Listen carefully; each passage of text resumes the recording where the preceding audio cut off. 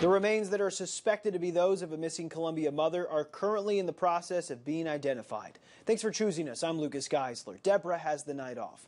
ABC 17's Connor Hirsch is live at University Hospital tonight after speaking with an expert in depth about the examination process. Connor, a forensic investigator that deals with teeth, started work last night to identify the remains found Thursday. And Lucas, that work is happening right here at University Hospital where the Boone County Medical Examiner's office is. Now, that office told us that they hope to have this work done and the body identified by Friday. And an expert I spoke with said that this could be a quick process.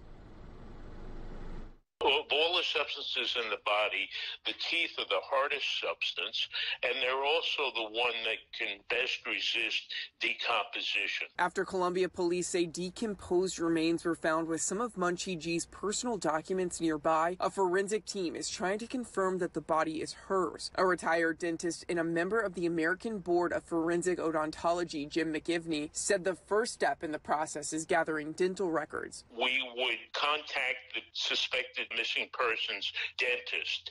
If we're fortunate in this case, we would have a nice dental record. The next step is taking an X-ray of the remains and comparing those images to the dental records if they're available. And hopefully everything would match up.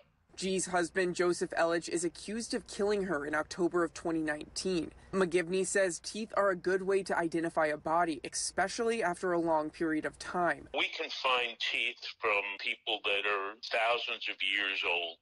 Teeth just, if they're in a good location, will just maintain there. Now, what could trip up a forensic odontologist is not having sufficient dental records from when the missing person was alive. Studies have shown that even identical twins have different shaped teeth. So we can look at the shapes of the tooth crown, the roots of the teeth, and the positioning of the teeth.